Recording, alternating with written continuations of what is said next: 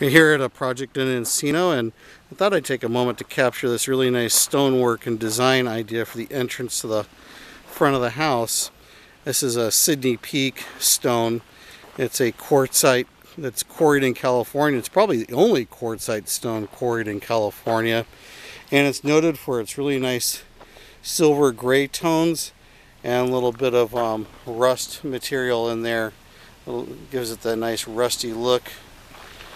You can see they took patio stone pieces, which is the smaller sizes, and they formed this really nice entrance using several tiers here. So we actually start here at the base. So what is it that's used in between there? Well, that's known as ledge stone, and there are the pieces of stone that are only a few inches wide, a couple inches thick. So you have the ledge stone, and then what gets set up behind the ledge stone is the patio stone pieces.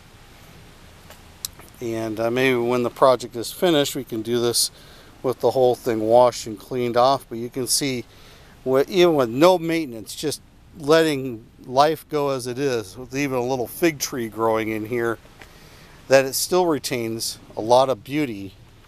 And it's a very solid material. This is not a stone that you have to worry about breaking up or aging and becoming a problem. It's also known as Bouquet Canyon stone, and a couple other names that I'll put in the title of the video.